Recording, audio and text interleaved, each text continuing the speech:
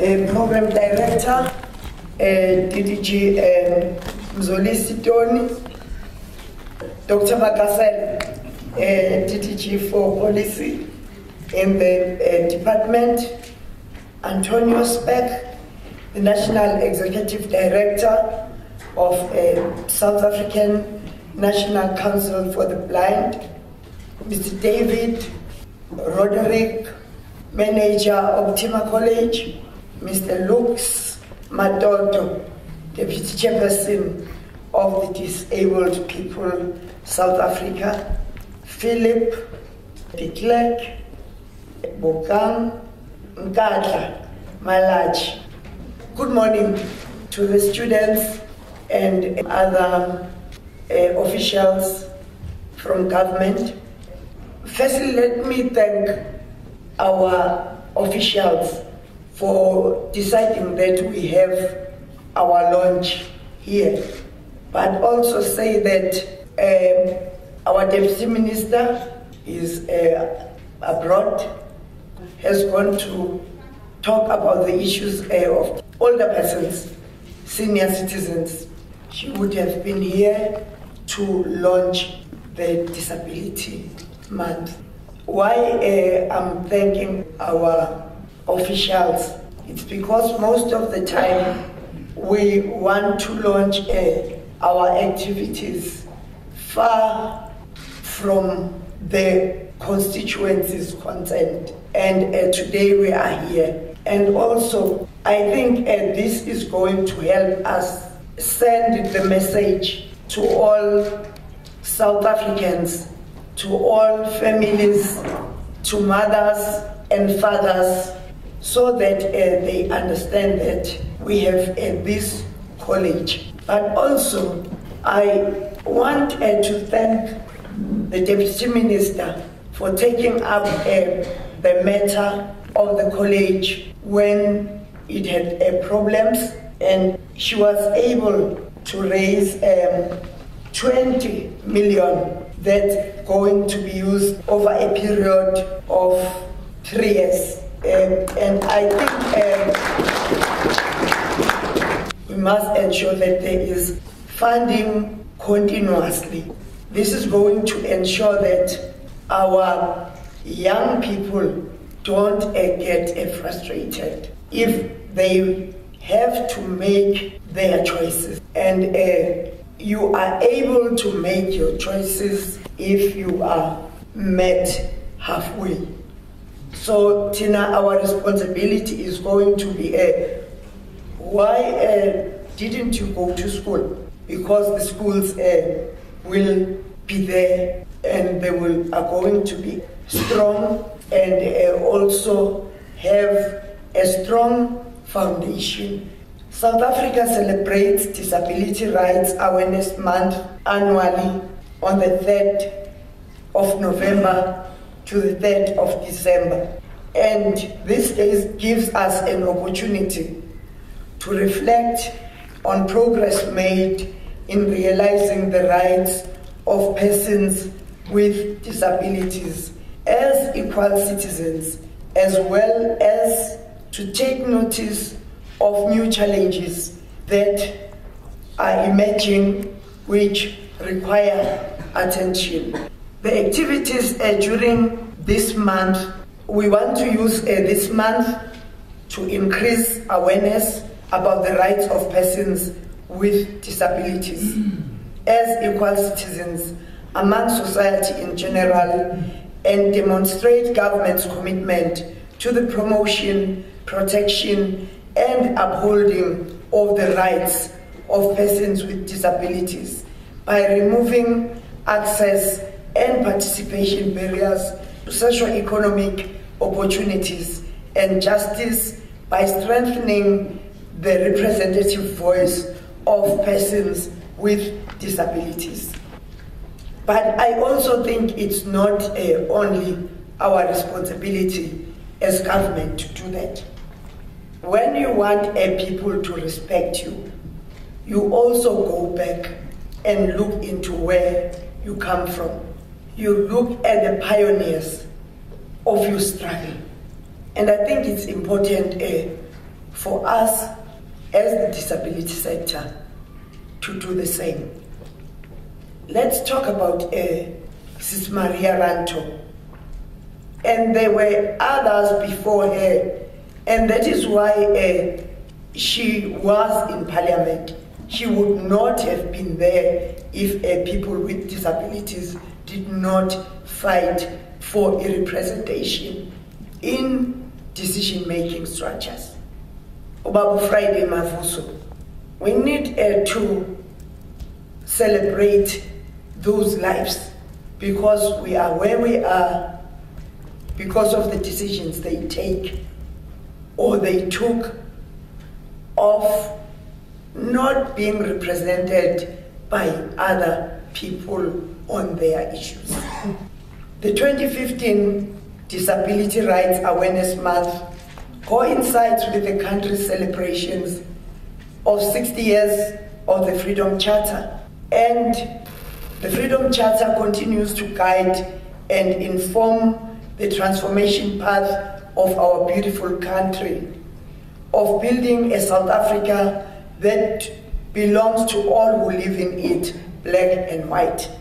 A South Africa that belongs to girls and boys, men and women with disabilities who live in it.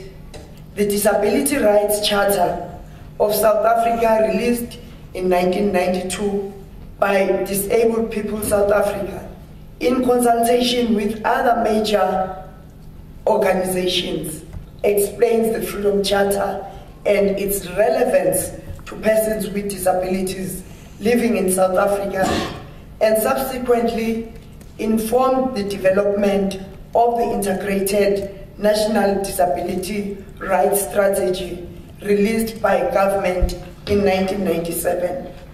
But also, we must say that though we are not shouting, and the reasons for not shouting is that we also feel we are far behind as government when it comes to the issues of people with disabilities. And we also know that the President has prioritized the issues of people with disabilities. The white paper is on its way to cabinet, and a lot has been written on people with disabilities, and I must say that continuously we are learning. Firstly, as a cabinet, members of parliament, departments, on how to deal with the issues of people with disabilities. And on a daily basis in our department, Deputy Minister Henrietta takes us through the issues of persons with disabilities. The department that is given the responsibility of dealing with the issues of people with disabilities. Okay, we have employed people with disabilities, and when it comes to that, we are one of the departments that are performing very well, but assistive devices were not in our minds. Secondly, there are those that need guides, and everyone, when you commit to implement policies that have to do with persons with disabilities, your budget must accommodate assistive devices, and those who need guides, that must also be accommodated. And what does this mean? It means we are learning, and we are prepared to continuously learn, and not only learn and implement programs that have to do with persons with disabilities. Persons with disabilities enjoy protection against discrimination on the basis of disability and the right to substantive equality and dignity as enshrined in the Constitution of the Republic. And we've seen a number of court judgments that entrench these rights. Since 1994, representation of persons with disabilities has increased in various decision-making positions. We have a number of judges and magistrates with disabilities, while Parliament has more than 10 members with disabilities. But that does not end there. Representation.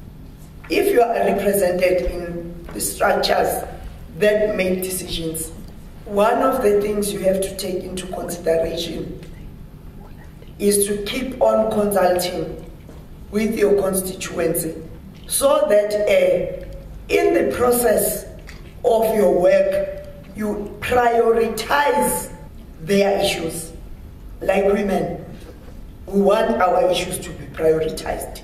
And we try and ensure that they are not left behind, and also that they are not ghettoized. Because once the issues get ghettoized, you are the only ones who discuss those issues. What we need to do is to have a very strong mobilization of communities on such issues, so that the family in Bulwer, in Kokstad, is able to present their children to relevant structures if they are disabled. Bulwer is one of the areas where family members lock in their kids or family members with disabilities. We found out through our Mikonzo program, because we visit families, we talk to communities about challenges that are facing our people in general. One other thing, it's not only the departments of education and social development and health that have to look into the issues of people with disabilities. Human settlement we've spoken about. And what is it that we have done as people with disabilities to look into houses that were built by government before, and we have people with disabilities staying there. Because also it's our responsibility to have a database of where our people stay, but also it's our responsibility to meet with the Department of Human Settlement, sign an MOU that is going to ensure that wherever we have people with disabilities or wherever Human Settlement is building houses, this has to be taken into consideration. But we are not going to end there, because everyone signs a MOU. We are going to monitor that, so that everyone can account on the work that they are doing, because we all need to account. One other department that I think is important is the Department of Economic Empowerment, the sheltered employment centers. There is a lot of work that is being done there. And I've been saying, why are we not forming cooperatives so that people with disabilities on their own have a structure that is going to deal with this, and then you cut the middleman, so that people with disabilities earn proper salaries. They have challenged us in a number of times. They have said to us, we have minds, we can think, and we want a proper jobs. So let's also take that into consideration. And here is Mr. Tony. Here I've raised the issues with him. Universal access is important in this regard. And by that we mean the removal of cultural, physical, social, and other barriers that prevent people with disabilities from entering, using, or benefiting from the various systems of society that are available to other citizens and residents. The absence of accessibility or the denial of access is the loss of opportunities to take part in the community on an equal basis with others. Persons with disabilities also have full access to bus rapid transit system in our main centers, which have been developed on universal design principles. Optima College is a perfect example of providing universal access to technology for blind and partially sighted persons. This concept is premised on encouraging and developing the skills for self-sufficiency with a focus on eliminating need for charity or welfare in individuals and groups. From a disability perspective, this means empowering or developing the skills and abilities amongst persons with disabilities, their caregivers, to effectively communicate their socio-economic needs to others in society. Ladies and gentlemen, government is committed to ensuring that all persons with disabilities enjoy the right to represent themselves in decision-making processes and structures, as well as in advocating for their rights. And this requires of us to create accessible platforms for consultation, including alternative platforms for persons who find it difficult to self-advocate in large meetings, to put measures in place to reach persons with disabilities who live in deep rural areas, who are homeless or who have been displaced, as these groups often do not have access to existing consultative platforms. We are working with disability organizations to strengthen this area of our work. Persons with disabilities can and do contribute to the development of their communities, their schools, their workplaces, and to the country as taxpayers.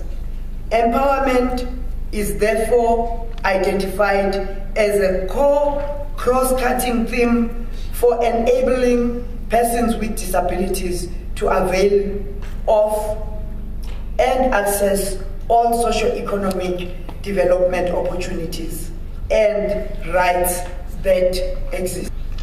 Internationally, research has shown that disability exclusion is not only an individual human rights issue, but also a developmental concern.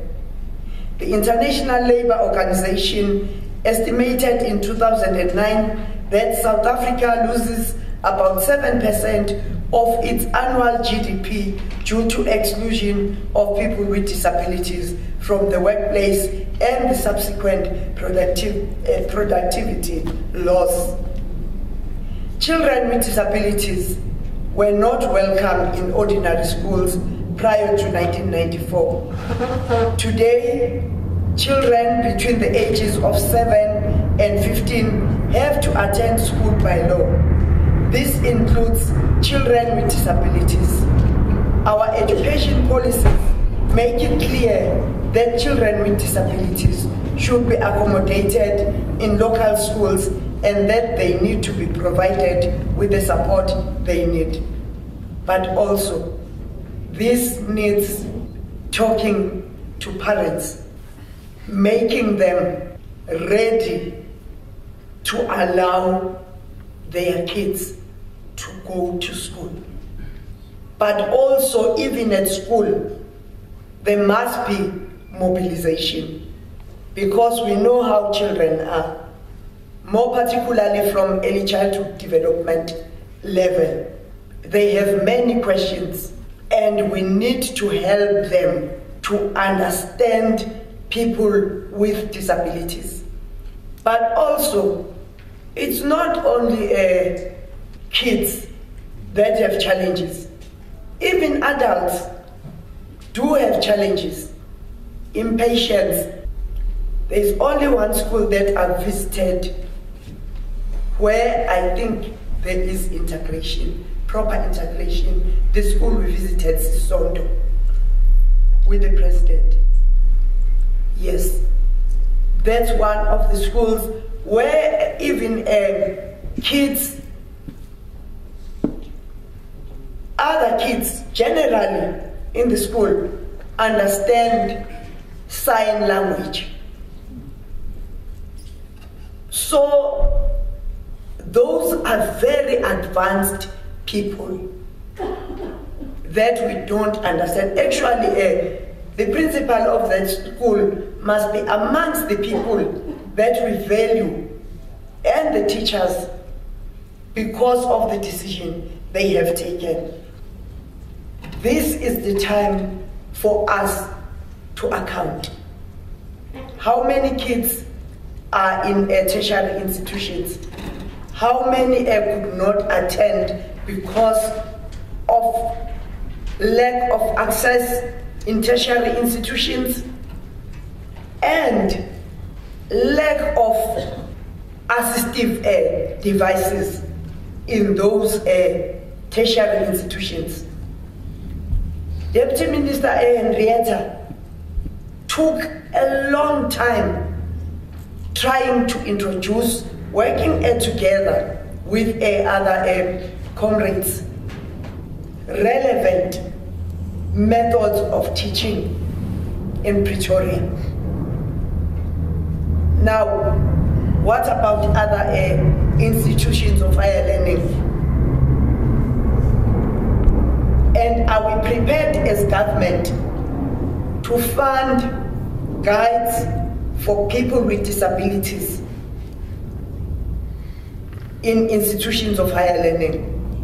If we say they must go to school, well, they can go to school, but have we made conditions for them to go to school? Have we dealt with our attitudes? Or we want to always bleed innocence and introduce molanyana things? And our responsibility as the department is to provide services to people with disabilities. So I think these are all the issues we have to talk about. Children with invisible disabilities, those with disorders, how many of them do we have throughout the country? What have we done to ensure that, for instance, they are given more time to write exams? We need to try and perform beyond the expectation. South Africa is a developmental state, but we must try and do what we are capable of doing. The things I'm talking about today are things that we can do. They are practical, but we always put hurdles ahead of us. And you won't even go to various areas. You will go to the Department of Education, go to ECD centers, go to many other institutions and organizations that work with people with disabilities, and we'll have a good starting point. I thought I should raise these things here so that everyone understands that we are not doing anyone a favor. We have responsibilities, and from here we need to have a proper program of action. And there is a booklet that we are supposed to be launching this month that came out of the Ministerial Advisory Committee, which has been presented to us. We then asked the committee to come up with the programmatic areas and the phases of those programmatic areas.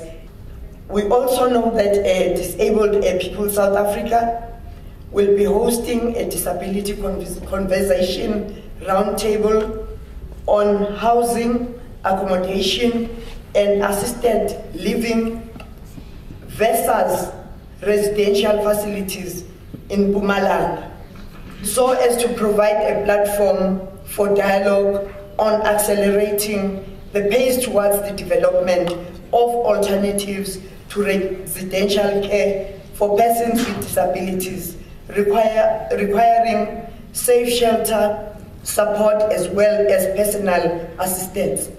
Again, this should not be taken as a privilege. It is a right. The role of the private sector in creating an equal society will be under spotlight when the South African Human Rights Commission launches the Disability Toolkit and Monitoring Framework in Johannesburg at the end of November. The National Development Plan notes that disability must be integrated into all facets of planning, recognizing that there is no one-size-fits-all approach.